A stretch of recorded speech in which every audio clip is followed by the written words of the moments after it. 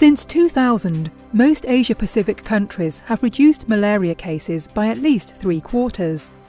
In 2013, 18 East Asia summit leaders established APLMA to promote regional political leadership and collaboration against the disease.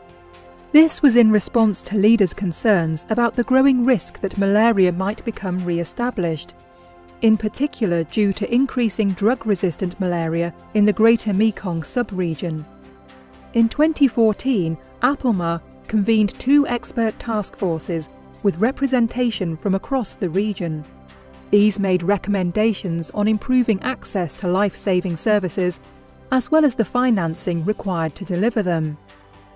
The recommendations generated a lot of interest, and with the support of the Prime Minister Joint Chairs, an historic agreement was reached at the 2014 East Asia Summit, where 18 leaders, representing 55% of the global population, agreed to the goal of an Asia-Pacific free of malaria by 2030. To make this goal a reality, the East Asia Summit requested the APLMA Joint Chairs to develop a plan to achieve that goal. After wide-ranging consultations, the APLMA Secretariat developed a roadmap. This is a document to guide a process. It outlines the 6 steps leaders and nations can take, both individually and collectively, to eliminate malaria. The roadmap will be presented by the Joint Chairs for consideration at the 2015 East Asia Summit in Kuala Lumpur. The roadmap reminds us of the business case for malaria, why invest, and invest so urgently. The roadmap development is being overseen by the newly appointed APLMA envoy, Dr. Nafsia Mboy.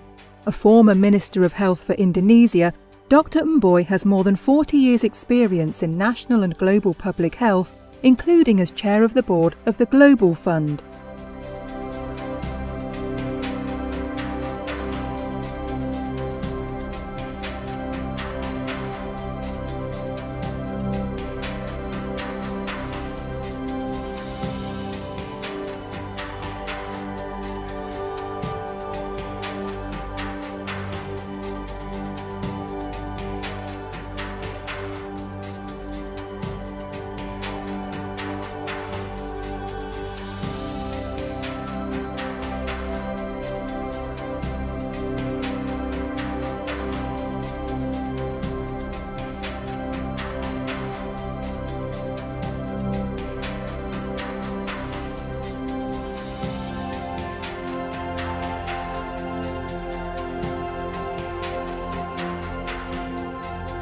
There is no escaping the fact that achieving malaria elimination in the Asia-Pacific region by 2030 requires financing.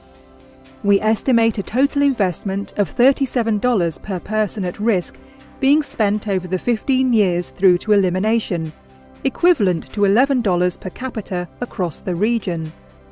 The investment will directly benefit millions of people at risk in Asia-Pacific and the economies of the region's 22 countries.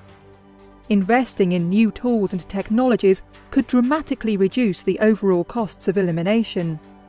Accelerating progress to elimination by 2030 will prevent 1.32 million deaths and avert over 200 million cases of malaria across the region from 2016 to 2030.